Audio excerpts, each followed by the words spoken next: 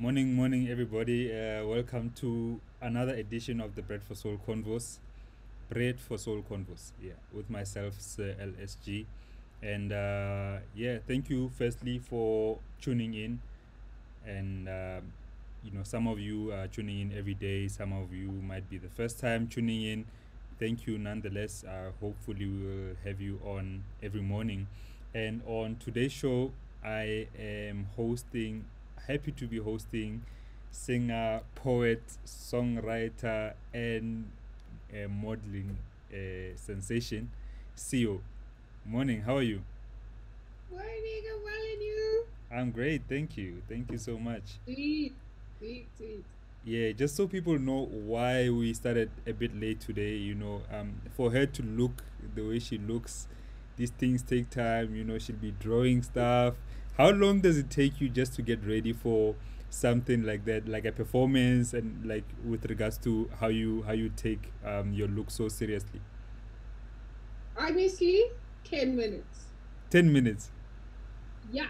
It doesn't take me that long. It's just like, literally, I think the reason is because I didn't sleep well last night. But 10 minutes. Like, just like, 15 minutes before the show, I was busy. So, like,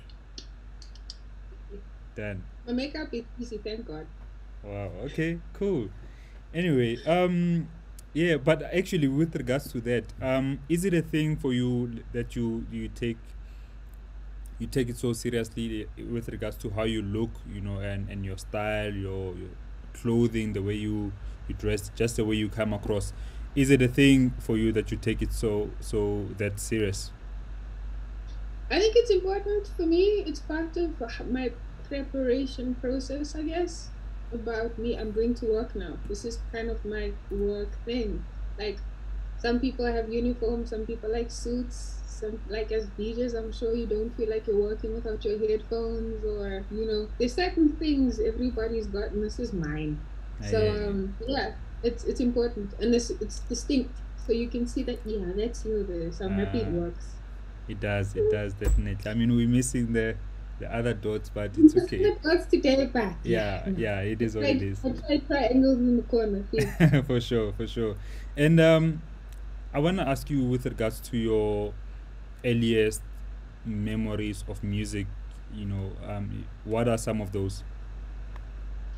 I grew up in a very sort of eclectic music household. Like my dad is a Zulu dude, my mom is a colored lady, and they would listen to everything from Ladysmith Black Mambazo, Kenny G, Andreas Wallenweider, Sade, Dolly Parton and Kenny Rogers, and the Bee Gees, and ABBA, to a whole lot of things. And my uncle listened to people like Keith Sweat and Tony Braxton, and I don't know, Janet Jackson, and a little bit of Michael Jackson, and then yeah, so there was all of that, and I don't know why I gravitated to people like Angelique Kidjo because nobody was playing them at home. But if it played on TV, I'd listen to Angoro, or I'd listen to Ishmael Law and Salif Keita when I was really little, because that would come up on TV and I just watched them and be amazed. I had no idea what they were saying. They just looked and sounded amazing. So it was very eclectic. It was a mix of things. So like long distance trips, there'd be a cassette tape of Andreas, Kenny G, Boys to Men, one of the super old 70s groups like the Manhattans or the Temptations, and there'd be Sade in the mix somewhere. And then, yeah, we'd go to KZN, take about 5, 6 hours. And that was like the earliest recollection of music I had, I Yeah, think. yeah. And what Mm. what about your own like starting points with regards to becoming a musician? How did that become? How did that unfold for you? I I remember when I was a child, Channel O just started. Like it was a new channel thing, and then I saw a video of Blue Six, Pure. Miguel makes of it. That's just that version, and it caught my attention. With Monique And then Bingham? Sweet Love, Monique Bingham singing it, and then Sweet Yeah. Love came, and you just like, okay, I like this sound. What is this? And Gypsy Woman.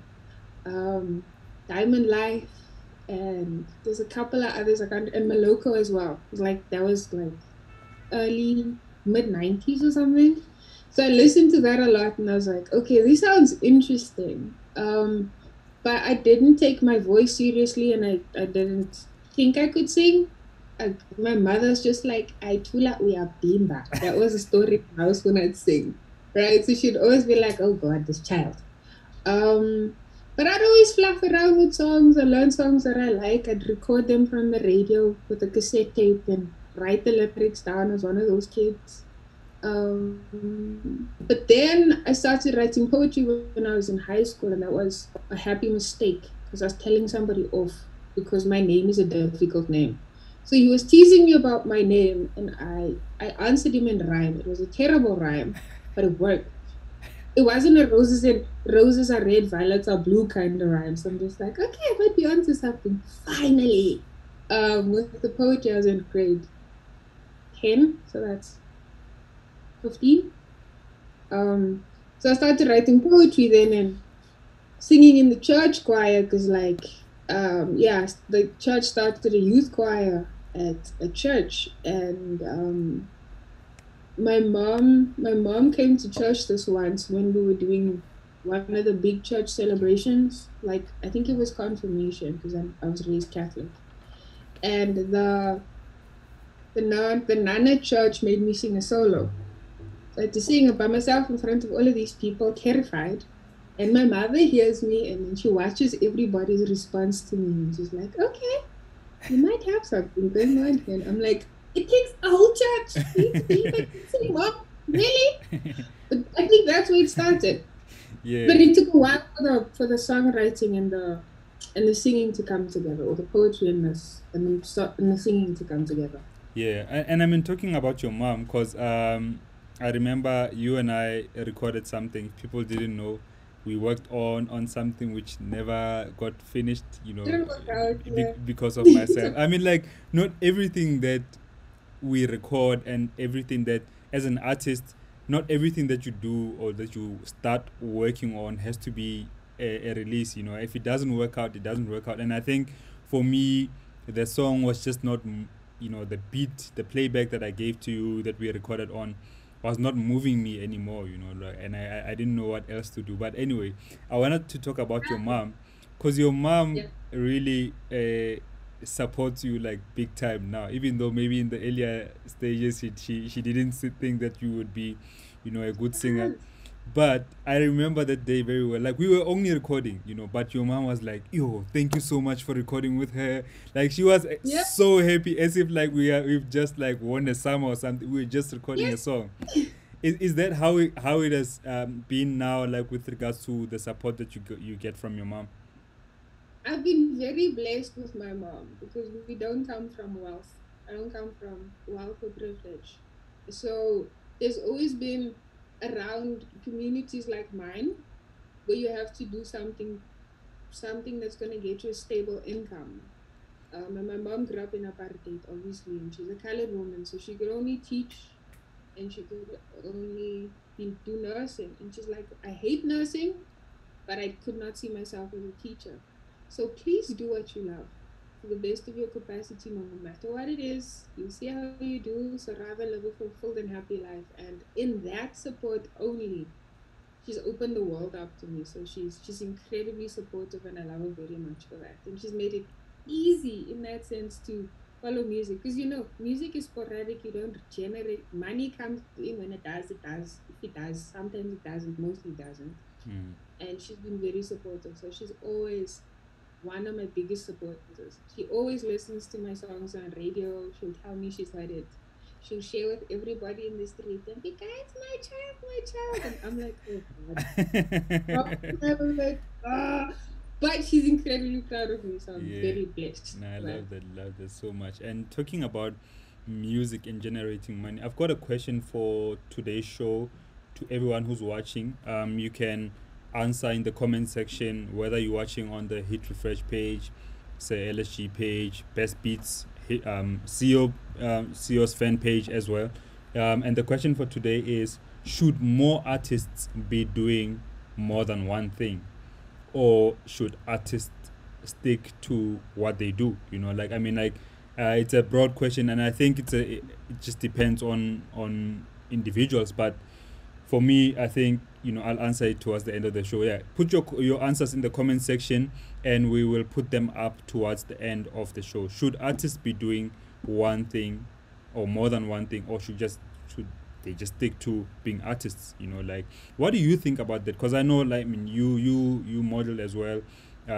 What do you think about just especially with the current times, art going forward? Sure, I think personally for me, it's been important to be versatile may not be the right word, but to be doing more than one thing and get a skill set outside of the art because I don't think right now that the arts are in a place to support artists in our country as yet, even before COVID, right? So I think it's very important for me. It's been very important and helpful that I could do things outside, although my art is starting to feed me, and I'm incredibly blessed to be in that position because not everyone is. I had to do a 9 to 5 job for a while. It was hard for me to do, but I think it was important for me to do more than one thing. And even as an artist myself, I sing, I write, I do poetry, um, and I'm learning how to DJ because I think it's important. I've learned that house vocalists don't get booked as house vocalists as much as DJs and producers do. So I thought, okay, let me try and bridge that gap for myself. So I'm more bookable and can make more money. I Yeah. may not be the best DJ, I'm working on it. But slowly but surely it'll get to a place where I'm like, okay, she's bookable, man. She's book her and give her some bread, man. You know what I mean? Because I think that that's important. I don't think that vocalists, especially who've done a lot of house, get as much places to play because there's not really a live culture infrastructure for vocalists in this country, regardless of whether you are a main act, whether you're doing house, whatever it is. It's just very, very, very, very small, and I don't think that we have enough work as performers, especially vocalists, to make ends meet half the time. At least my experience and my peers that I speak to a lot have the same sort of conversations or issues. I think. And I think it's quite an important thing that you mentioned with regards to DJing and just adding into what you think will work for you, because I think more than just sitting back and be like, I'm not getting booked to sing, only DJs are getting booked. At least you get to fit into that space, and before you know it, if you do it consistently, if you do it long enough, before you know it, you'll become like a household name who's known for DJing too, and then you Yeah. can pick up a mic and perform your own songs. You can in that way start even charging more than Yeah. somebody who's only a DJ. So I think it's a definitely yes from me. Just work on those skills, please. Get better. What? Get on those skills. And just before we carry on with the music, I want to talk about identity, right? Like, because I saw a post of you, I mean, a post that you did a couple of weeks ago about like not being sure whether to consider yourself as a colored person, like Mm. about belonging basically, and not being black enough, to be a black person, but also not being colored enough to be a colored. You know what I mean? Like, Yeah. what is it about that? Can you explain about that post? It's kind of difficult, especially in this Black Lives Matter climate in the world. Just the show of the exposure of this gross racism worldwide. I've always had like an issue of not feeling like I belong. Maybe it's part of the generation I grew up in. That did not I've never fit in, and they've made very sure that yes, usiyo yasikhuluma Zulu, baba Zulu, all of these wonderful Zulu things are about me, but the black kids are just like, no, you're not properly Zulu, so you don't fit in here. We don't want to hang out with you, and it kind of followed me throughout life. It got cool when I became an adult, maybe, but they're like, "Huh, she can speak Zulu." And I'm like, "Oh, guys, I'm half Zulu. It's okay." But the colored people are the same. Like they had this very aggressive and ugly way of saying, "Yeah, but you're a K. You can speak the K language." And I'm just like, whoa, that's intense. From the colored people, so I was always alone. I guess I still am. So I'm always alone because I was severely bullied for that. Which is weird now. But as a child I was bullied and it's part of the reason why I'm in my head so much and I write as much as I do. I used to draw then, but yeah, I was bullied intensely as a child. It comes up in different ways now. And you think, okay, so how do I identify um, in the world now? Who am I as a human being? And that's up to me for sure. And racially, I'm mixed for sure. Culturally, who am I? That's the difficult one for me. Mm-hmm. I'm struggling to. I've got a lot of work to do to Yeah. identify as, you know. Yeah. So yeah, that's been tricky. It's been very tricky. Yeah. Mm. And I think, I mean, like, obviously, yes, we can see that you used to draw a lot when you were young. It's evident. But just like on a more serious note with regards to identity and culture, I responded to your post. And I think that, Mm. it's such a mind F for Yes. us because, like, I think it's just systems that we've been put in America. Yeah. You are a straight up black person. They don't Okay. even need to negotiate that, right? Like, you are black. Yeah. 100%. Yeah, yeah. And I think that it's just systems. Like, we've grown Mm. into in these systems to say you are Tswana, you are Zulu. Yes, culturally my language is Setswana. Your language is Zulu. Like, you can speak Zulu. Your dad is Zulu, and Mm. but you've got a colored mom. But you also colored. Like, I feel that you need to be identifying with what you think you are. And it doesn't, and you can be both at the same time because you are both. Like, I I just am feel too. that it should not be, your identity should not be determined by the next person telling you what you are or what you're not, but it should be rather Yeah. internally you telling yourself who you are and who you are not. You know what I mean? And then, like, that other things, you don't need acceptance from anybody to tell yourself that you are Zulu, because you are Zulu. It's in your blood. Like, there's nothing you can Yeah. do about that. um yeah, Yeah. but I also wanted to say, with regards to, well, moving on to your name, like, what's your full name? Because now people know you as CEO. My full name is Siobhan. It's Irish. It's spelled Siobhan. So I don't know. I'm not Irish. Irish people have their spelling in their language. I Yeah. don't understand myself how that is Siobhan, but it's Siobhan. So yeah, that's been read as Siobhan mostly. So I'm just like, stop at the O. Stop. Oh, see, it's either Sio or Sio. It can't be butchered worse because I've been Siobian, Sio Bain, Sio Bam. It's been wild. Yeah, but you the wild thing that I've never met anybody, any black person who's got a thing with spiders. I'm like, Yeah, so because you used to call yourself CEO Black Widow. like, What is yeah. your fetish with spiders? One, I don't know. I think I like the black widow spider specifically because it's in nature generally the male of the species is prettier and the more dominant one.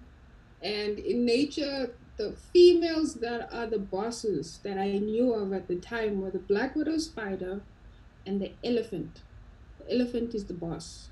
She's the leader of the pack. And I was just like, I can't see myself with an elephant name. I tried to think about it, it didn't work. So I'm like, Seal, Black Widow kind of rhymes. I also like nighttime and Black Widows come out at night. So I'm like, I like that. And it's, you don't mess with the Black Widow because I'm a scaredy cat. So maybe you just back off a little, But people always went straight to the, are you a man eater situation? So I'm like, ah, it's fine. Let me drop it. Okay. Oh wow! But why did you get rid of the Black Widow part of your name? Because it had some hectic connotations and having to explain my name, CEO itself, is a long story, and then having to explain Black Widow and that I like the strength of that female character or that female insect, I guess, is work. So I'm just like, no, it's fine. Just drop it. Just call yourself CEO. It's fine. They'll figure it out when you go along. It's okay. Yeah, yeah. Okay, cool. And I want to talk about connecting, with regards to. I remember one of my favorite groups is Little Brother, and also just thinking about the foreign exchange, actually, specifically with Fonte and Nicolay. Nicolay is a guy from Netherlands. Fonte is an American rapper and singer, but these guys did 2 albums before they even met, and that was actually the power of internet and MySpace back at the time. How Mm. did you and Luca meet up the first time? Luca heard of me. He had to do a remix for a song I was doing for a farm release with like two guys. Is it two? Yeah, two guys from Annandale who I'd met right at the beginning of my music journey, like back in 2013. They went by the name, excuse me, Marubini Music. So he had to do a remix for Dance After 12 that was released on Fump Records that year, I think. Yeah, towards the end of the year. And he liked how I wrote. He liked my tone, and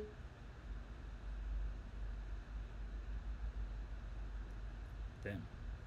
Yeah, no, this internet is. I'll wait for CEO to get back before we carry on. Are you there? Let me just check. Do this. Internet in Annandale is not. It's not playing nice with us.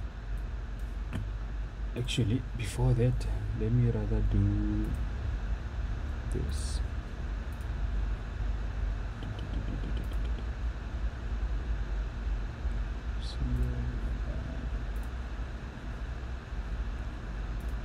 Yeah, I hope that she will log back on. I see I've lost her completely. And while we wait, there is a short performance that CEO did. I posted it yesterday, and I could just find it. Hopefully, I mean, it's very short. Yeah, here we go. I found a place to run to where light has gone and night lose, where my demons come to play, to stay and haunt my days. I'll find you melt the darkness where love has left me a mess, and I'm frozen in my cold maze from broken love, from broken love. And let me sing, ooh ah, ooh ah, ooh ah, ooh ah, ooh ah, ooh ah, ooh ah, ooh ah, ooh ah, ooh ah, ooh ah, ooh ah.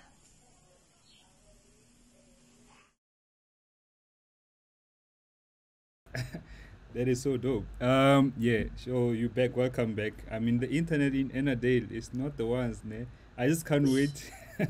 I can't wait for you to be like a superstar and get yourself and your mother out of there. I mean, nothing wrong with Annandale, but like, just get to a 5G area in the northern burbs. we need to move up. We need to move We up. are Yes, going. we're working. We will do that. We will do that. I can't even remember where we were, but anyway, let's just move on. Yeah, we were talking about Luca. Yeah, That's yeah. fine. So that's how you met, ne? But before we carry on, actually, I've got a voice note that I wanna play for you from a friend, and then we'll carry on with the chat. Awesome. Wow, what do I say about SIO in a very short amount of time? They won't take up the whole interview because I got a lot to say, about how, first and foremost, she's an incredible human being, artist, singer, songwriter, and yeah, I've had the privilege of working with her. Seeing her grow has been such a privilege to see, everything she's done. And I'm just happy, man, to see her growing and doing her thing. And it's just the world needs to recognize it as well. Technically, you know, for me personally, one of the best singer-songwriters I've ever worked with, tone-wise, just story-wise, the way she has the ability to tell a story within the way she writes her music is incredible.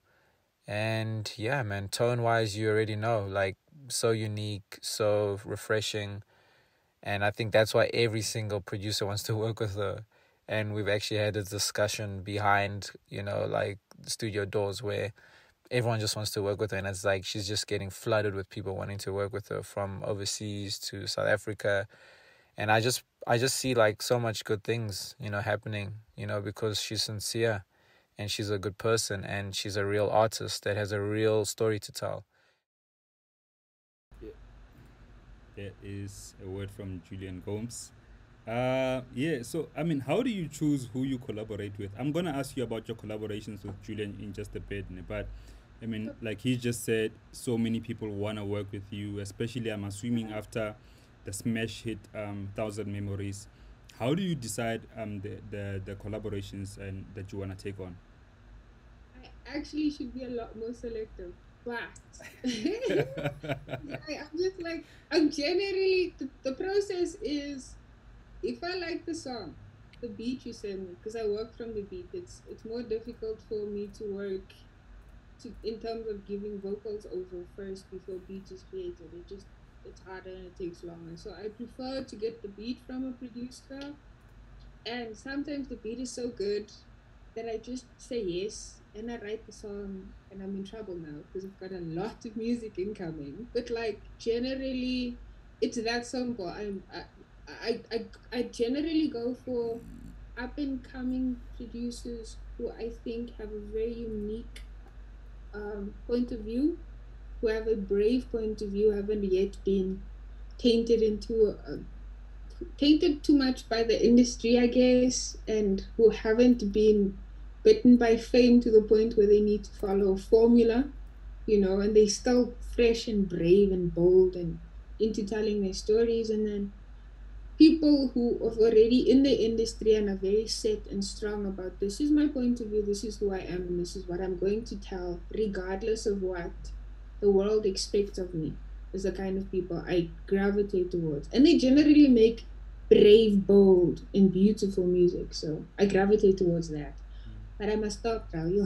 The problem is that there's so many good ones. Oh my word. Yeah. It is hard. But yes. So good. So good. Wow. And I mean, before we even talk about Julian, the collaboration that you just recently recorded, it doesn't even have a name yet, so I heard. But you've just worked with Ralph Gum on a tune, right? How was that process of collaborating with him?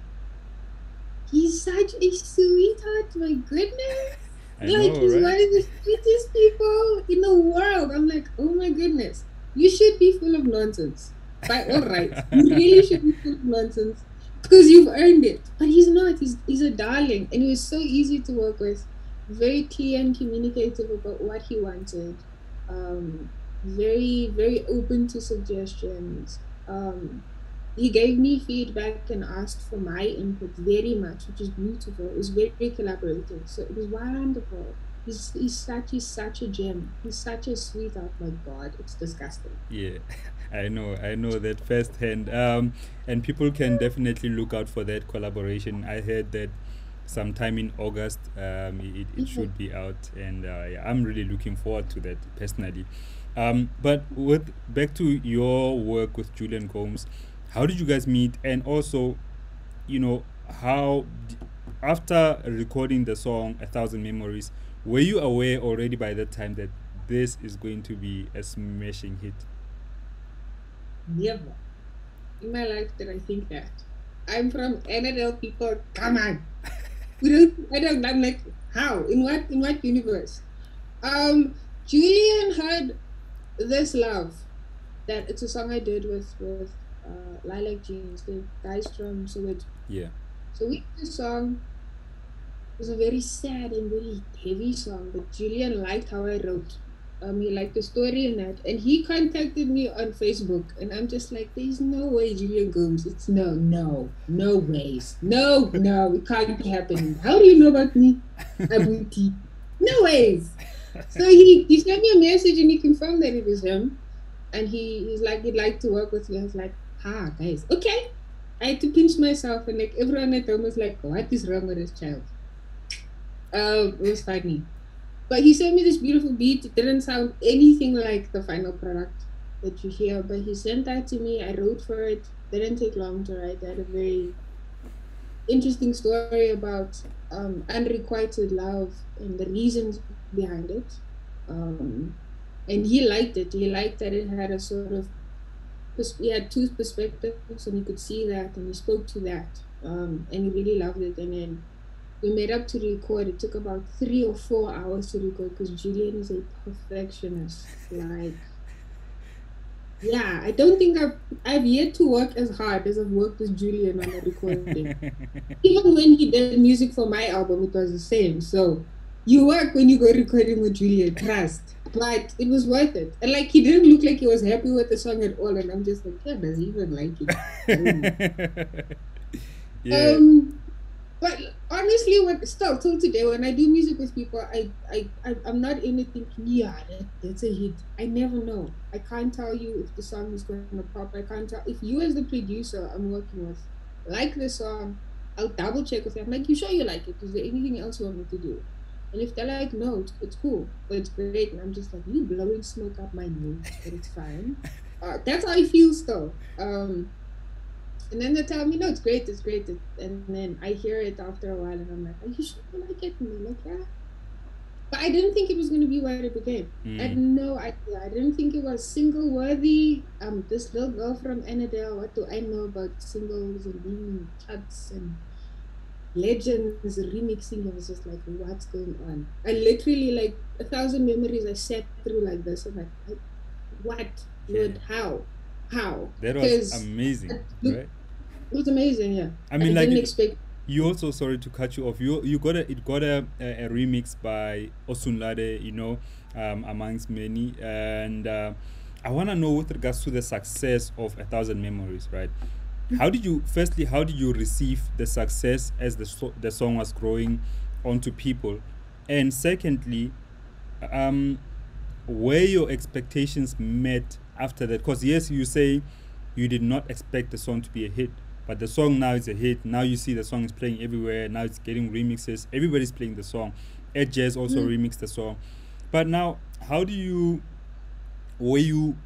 you have expectations after that, and were those expectations met with regards to having a hit like that?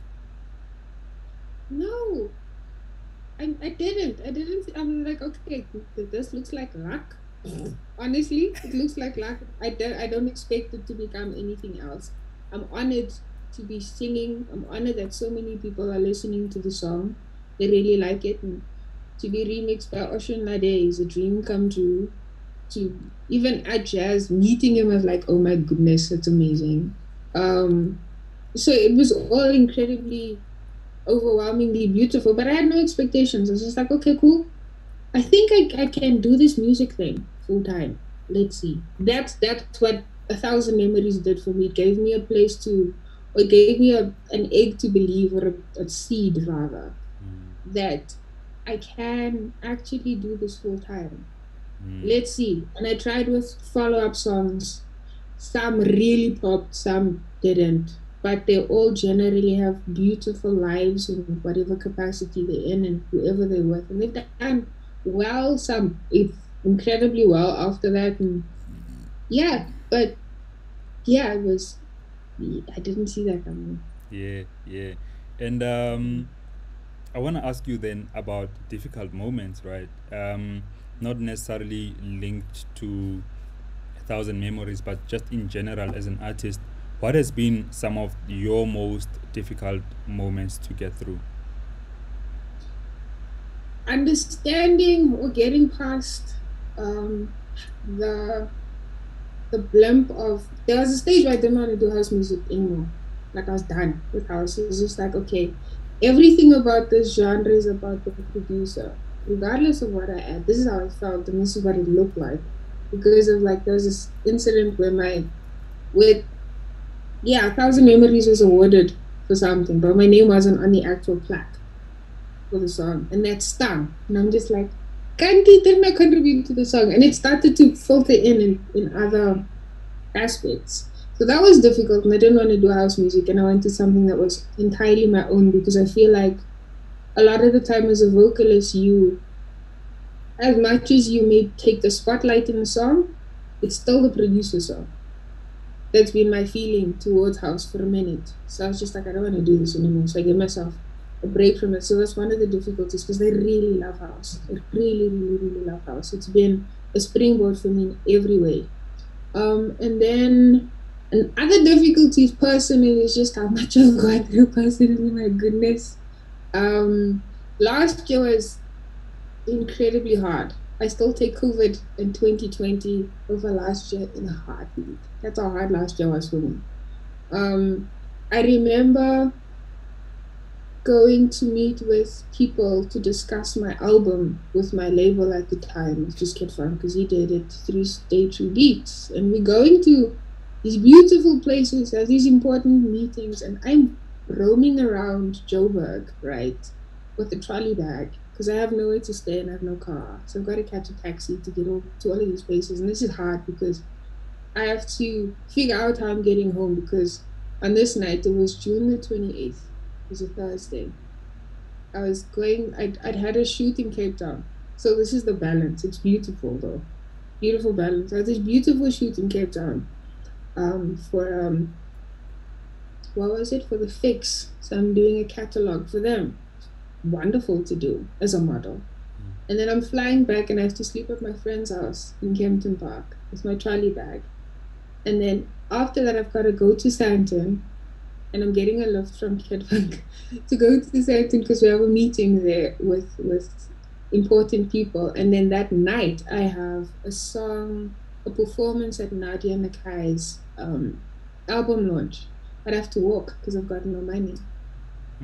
I've got to walk through town in the dark by myself with all of these scary people around. And you've got to be brave, and you've got to walk like you own the place so you don't get attacked. But that's one version of it. So that's hard.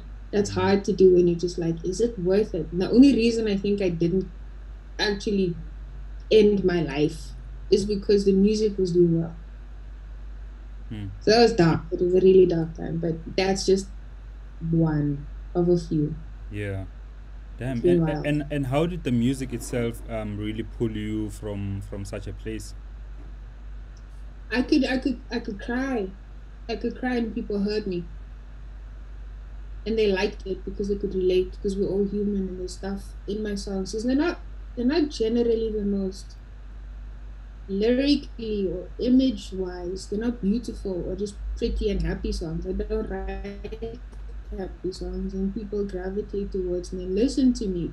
Maybe because I've got a very unique voice, which I thank the Most High for. I didn't do anything for that, but I can cry in my songs and people listen and they hear me, because I think I'm speaking to something that connects us. There's certain things we've lived in various shades and forms that they're like, I can hear it. I've been there. That makes me feel like, okay, I'm not alone. It must get better because they're listening. Because this is gonna work.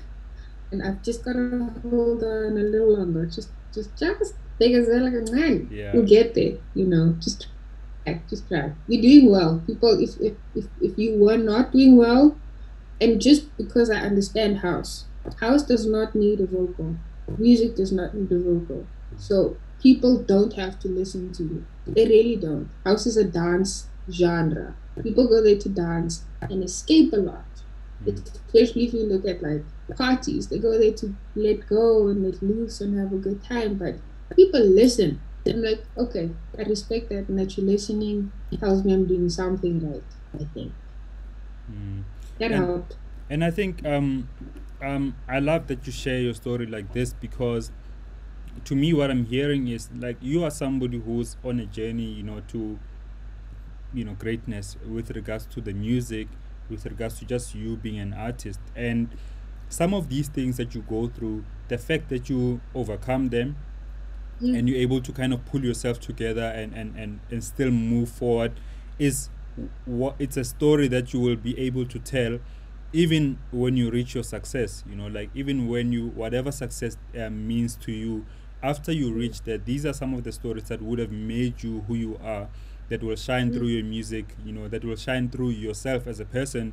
Because I think that there is a beauty in adversity. Sometimes it's difficult to see it when it's happening, but when difficult moments are happening, there are beautiful things to take from that, that will propel us forward as people.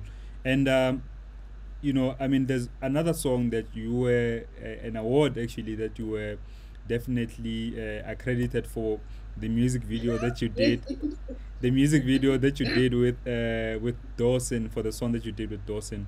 How did Yeah. you feel about the award, and what does the award mean to you? I'm very happy about it, but it was such a funny time for us to make that video. It was ridiculous because we had to be romantic with each other. We're like, I wanna get, I wanna. Uh, like they wanted us to be rolling in bed, Satibona. Did you see that pool scene? Do you know how hard that was? Like Dawson was like, okay, I'm gonna try and kiss you on the nose. He tried, he couldn't. Like, I'm gonna try and kiss you on the forehead. He tried, he couldn't. It was hilarious. So I'm cracking jokes the entire time, trying to, less with the situation. And I'm just like, it's a beautiful looking video, and that awkwardness isn't there, and they've got enough moments to make it look cute and romantic and sweet and whatever they needed. It's great. And I'm happy it got an award soon. But it was hilarious because we were both like, and we think about them all the time and we die. We just start laughing because we're like, yeah, guys. Yeah, it was all good.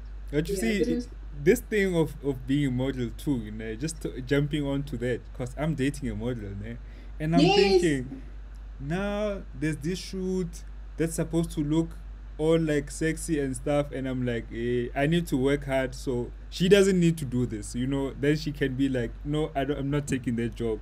That's one of my main goals. But we'll talk about your modeling career in just a bit. I want to So, talk about your album Subtext, the style in it. Is it, do you do it consciously, that you're not gonna do house specifically with this album, and you're gonna delve into other parts of neo soul, a bit of rap? that was a conscious choice, yes. I started doing subtexts 2016. Yeah, the first song for subtext was, yeah, written around that time. Excuse me. And I wanted it to be mine. And I didn't feel like I could claim a house album. I'm up at the time, I'm up against heavyweights, and all of the heavyweights are like males also. So I didn't feel like I could compete there as well on a subconscious level now that I think about it in hindsight. Also, I'm not a bussy, and I'm also not a Lady Zama, and they've got their thing down. I'm also not a Zion, and I'm also not a J something. So just like, go see what is you, because you're gonna go to explore yourself. You're not right, because usually the house stuff was written from a place of, okay, so LSG just told me that he wants to make enough money that he does, his girlfriend never has to do sexy shoots. I think, okay, if that were me, how would I put that in a song? That's how most of my house songs come from. Then I thought, okay, let me pull inspiration from SIO. Where is SIO right now? SIO is falling in love. Okay, what does love for you look like? Let's write about that, because that's an exploration. Subtext is an exploration of love for me at the time. It's a capsule of that. So they're like, okay, cool. Let's write that. Let's go get songs that people can dance to, but that are not house. It needs to not be house. It needs to be cool. It needs to be interesting. It needs to be a little strange, because I'm a little strange. But yeah, it needs to represent the space I'm in now, and I need to be able to create on it. And I'm very blessed to have found the producers I did for that, because they're incredible. And I have massive love for them. It's insane to have a song by Ed just before you do a song for him. So I'm incredibly blessed. I'm so honored for that. It worked out beautifully. And also, I give a lot of love to Kid Funk. I need to say that because everybody liked the idea of Sio not doing a house album, because naturally I'm not really a house vocalist. in terms of how I write and sing. And they were very excited about it, but nobody knew what to do with it. And it's like, bring it here, and I'll see what we do. We'll see. No promises, none. I don't know where we're gonna. I don't know where we're gonna land up, but I'll take it and I'll run with it. And he's done incredible things for me. Yeah. I have big love for him. I will ask you about Kid Funk, but before I do, I just want to let people know that the album is out. That's the cover. CEO subtext. It's out on Stay True BTS. What does BTS mean? It's Stay True Beats. Oh, Stay True Beats. Hey, yeah, Alan and his, he's got this cool way of doing stuff, and I like the cover too. The covers that they do for Stay True. But how is your relationship been? You know, you've licensed the song onto Stay True ever since between you and Alan Kid Funk. Amazing. Like, I didn't expect anything. Again, he told me, we had a meeting because I came in. I'm like, I didn't want it to be on Stay True Beats because Stay True Beats was nothing. Maybe not nothing, but it was a small niche label on the side, and I wanted it to be on the big label. That's the one with all of the push and the attention. It makes it, and he's just like, it's not a house thing, but trust me. I'll do my best to get this album where it needs to, and he did. So our relationship has been good to the point where I actually trust Ellen with my life right now. Yeah, because of what he did for me musically. Just it was insane. Yeah. I got Apple Music Artist of the Month for that album. I got to play on a stage with Tom Misch because of that album, and because I made that kind of music and he pushed it in the right direction. I've opened for Lion Babe virtually because of the sound of that, and because he got it to the right people that got it the right attention. So epic love, always. I do have a voice note just before we close. I mean, like, we still have to talk a bit about your modeling, but let me play this voice note from Kid Funk, and then we carry on. Sweet. What's happening? This is Kid Funk, and I've been asked to just drop a little something about someone that I've worked with very closely since opening up my record label and since starting my own radio show on 5FM Selective Styles. And that someone is SIO, who I know you are speaking to today, Sir LSG. Very, very, very special artist. We met probably 5 years ago, and since then we've been on a musical journey together, really. I've collaborated with so many songs with Sia because she's just so good. She's probably one of the best writers in South Africa, hands down. She really knows how to kind of get into her soul and express that through words and poetry. And I was blessed enough to be able to represent her album on my sister label to Stay True Sound, Stay True Beats last year. Her debut album, Subtext, which we managed to get Album of the Month on Apple Music. Not even Album of the Month, Artist of the Month on Apple Music, which was an incredible feat for Sia. And I just see her getting stronger and stronger and stronger. Her performance has just got better and better and better. And she really embraces that live space now. And it's been an amazing journey watching her grow so much. And when lockdown is over, the world is going to be ready for Sia because she is an absolute worldwide artist. She is up there with some of the best. That's my 5 cents about Sia. Much love. Yeah, I want to talk about performance though. Like, how do you view performance, and how have you grown in that space? I mean, we spoke about how South Africa, especially our house music scene, is not really for performance, in terms of the setup. I've been to gigs where I'm performing with Ayanda Gia or Kafele, and the mic is not working, there's no monitors. But like, with regards to doing your style of music, how has your performance grown through the years? It used to terrify me because it started in the club with the house thing. I used to be so scared because you don't know if the monitor's gonna work, you don't know if the mic's you don't know how you're gonna sound, you don't know how the sound is gonna move in the room. Woo! It was terrifying. So it took me a while to get comfortable. It took me a while. And then I started playing music that wasn't, I started doing acoustic music, which I felt more comfortable with because I could hear myself. That's important for me. And any vocalist, you need to be able to hear yourself singing. Because if you don't hear yourself, you sing off key. So it sounds like you can't sing. Yeah. So you're like, guys, I can sing, I promise. But then when you sing live and they're just like, I can't sing. Like, there's something, what's the tuning going on there? You're just like, yeah, guys. But with the live setup, it's been wonderful having Dave with me because we bounce things off of each other and there's a beautiful synergy with us. And practice makes perfect. We practiced a lot, a lot, a lot, a lot. We can play the songs inside out, back to front, upside down now. It's beautiful to engage with people live. It's a whole different thing than, I don't know, like being online is wonderful, but it doesn't compare. It doesn't compare to a whole room or a crowd of people engaging with you and singing back to you. Blows my mind. It's beautiful, and it's been fun engaging with them because I'm like this all the time. Like I have stupid little skits in between songs, and people will crack out laughing into the next song because I'm telling a funny story about the song or whatever. But it's been lovely. And having Dave on board is a complete blessing because he's a genius. Like I saw him play two keyboards. I'm like, Lord, thank you, Jesus, Lord, Father God. How are you playing two keyboards, my man? You heard the song once. You're ready. Yeah, okay. Thank you. Nice. He's amazing. Yeah. Amazing. And having Dave on board just makes it so much more fun, professional, and easy.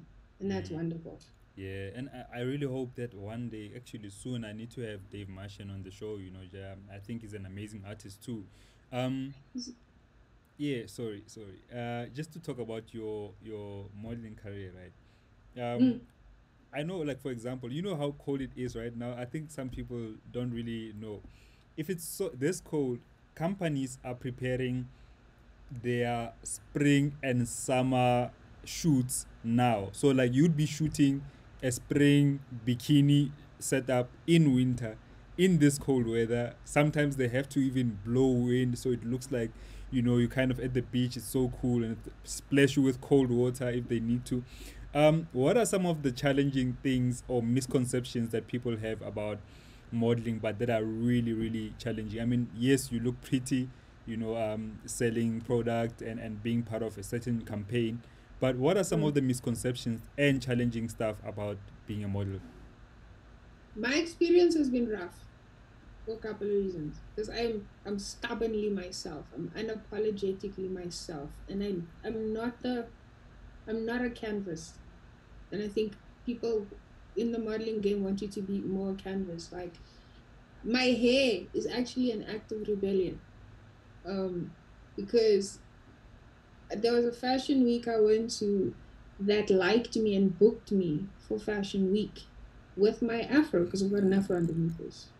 But they want to straighten it, and I'm just like, but guys, if I wanted straight hair, they would be straight. Why do I have to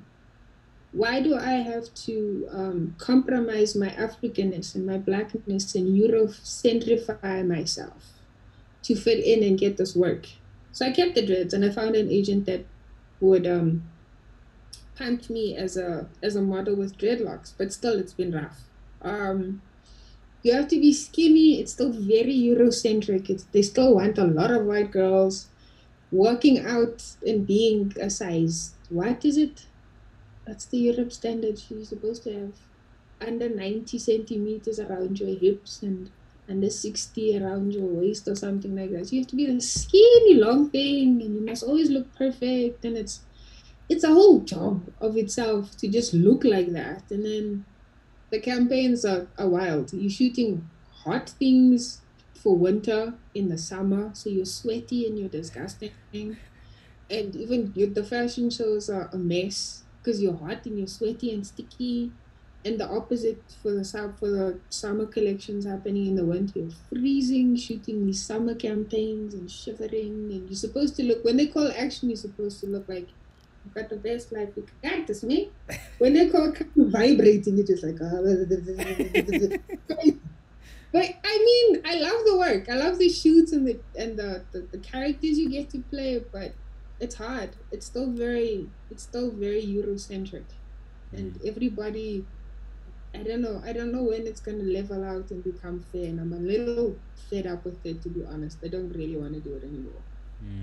But you do get a good job. Hey, you get a white elephant and you can pay rent for a few months, which is nice. So that's another reason why you do it. I know all I guess about what I that. do. Yeah, there's been moments where we didn't have gigs, but at least, Yeah. 3 months ago she would have done a shoot, and then boom, something comes through, and then we Yeah. can buy some food. Just Yeah. to close the show with regards to with the question of the day that I asked earlier, should artists be doing more than one thing, or should artists stick to what they do? And I've got a few answers. Frank Hooper, Obageng Are, they must do more than one and invest a lot. Yeah, man, definitely. No matter Moyo, minimum of 3 streams of income.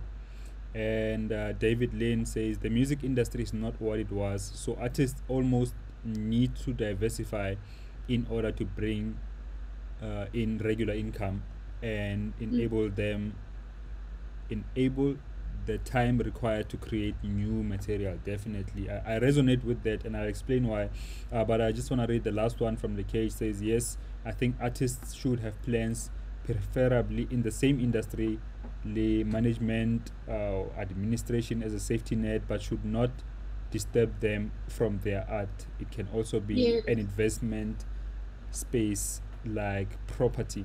And I mean, like, for me, the kind of music that I do, I take time with my music. So I mean, the last album I did was in 2017, 3 years ago. It will be 4 years next year, and I don't think I'll be dropping an album next year either. So it takes time, and the time it takes for the next album to come out, sometimes it seems like the hype dies down. Now you're not the talk of the town anymore. Now people are not booking you easy. So my job has always helped in that sense. As much as I'm passionate about my job, at least I'm fortunate enough to still be a freelancer in the TV industry, and it's something that I love. But it helps, if you have something constantly coming in, it does help. But the other side of it is that it takes away the time. So I can't be releasing albums as frequently as I would want to, because I'm not in studio as frequently as I would like to. If I'm not doing this show, I'm busy doing freelance work, or I'm planning to get new shows and stuff like that. So I think for me it works for me, because I know the art will not go away as long as I keep practicing, keep doing music, wherever I find space. That will always come through, and when an album comes through, I know that it's not something that's rushed. It's not a desperate body of work, in a sense that I did it in my own time, in my own way, and I'm happy with it. But you are the same, right? Like, with regards to art. Yeah, I am. I'm always busy with stuff. I also sing for for adverts, I guess that's what you call it. So I sang on a couple of ads, and they also help. Most of the time I'm at home, so I'm creating for myself and whatever, in that sense of I can do a lot more than you have the time to do, because your job's a lot more time consuming, whereas I'm called through for a day or two to shoot something or record a vocal for something that people want to use in an advert. That's a day or two from my week, and then the rest of the time I'm practicing and making music or writing poetry, whatever it is. So yeah, you need to. And I'm also looking at other things. I've got a whole poetry page that I want to turn into a book one day, and see how that happens and what that does. But I'm always in a creative space like you are, because you're also creative in that sense. So I think creativity sort of tumbles into each other or blends into each other. So I'm always working on something, and I'd like to do other things eventually. But yeah, it all helps. It all adds up. Sure. It all adds up. I've got a lot of I fortunately, the jobs I do and I've been getting, by the grace of God, because I don't understand how I would have gotten this otherwise, but allow me the freedom to do my music and keep a roof over my head and some freedom, which is blessings. Always, because not everyone has that luxury. Yeah. True. You've recently released a song with Jackie Queens, right? Yes. Cool, super, super. I've got on the show tomorrow. To guys who are watching, got singer and songwriter Chicky Queen. She's originally from Zim, but she's based here in South Africa. Super artist too, and a hustler of note. I'm looking forward to that conversation. But just in closing, CEO, thank you so much for spending your time. I really wish you all the best, and I wish that you stay believing, in your career, in your art, in your gifts, because those are the things that will, become the fruits for you much later in life. So stay believing, never ever not believe in yourself. Thank you. Thank you. And you too. Thank you for having me. It's been wonderful chatting with you this morning. And all the best with everything. Your show is great. And I actually hope this gets to TV somehow. It doesn't have to be my episode with your favorite ones, but just like it would be nice for it to get onto a TV station or channel and everybody else, because it's a really cool show. And thank you so much for showing a spotlight on artists and what we do and what life is like for us, and giving us a place to express. It's been wonderful, and I love your show. Thank you for having me. Thank you so much, and I really do hope that it does get on TV, on radio. But if it doesn't, actually it will. It will. It's just a matter of time. Yeah, it's just a matter of time, to be honest. And also it's a matter of keeping on doing it, as well as possible, efficiently as well, and just to try and share these stories with people, because I do think that that's how we learn as people. We learn best from sharing experiences with one another. Yeah, my daughter is looking at me funny now, so I think I need to wrap it up. Anyway, thank you so much, and to everybody who's watching, thank you for watching the show, and please remember to stay creative. Please comment and tag somebody who might learn from the conversation, and share the video so more people can see it, so we can grow the show. But most importantly, let's all remember to remain creative. Peace out.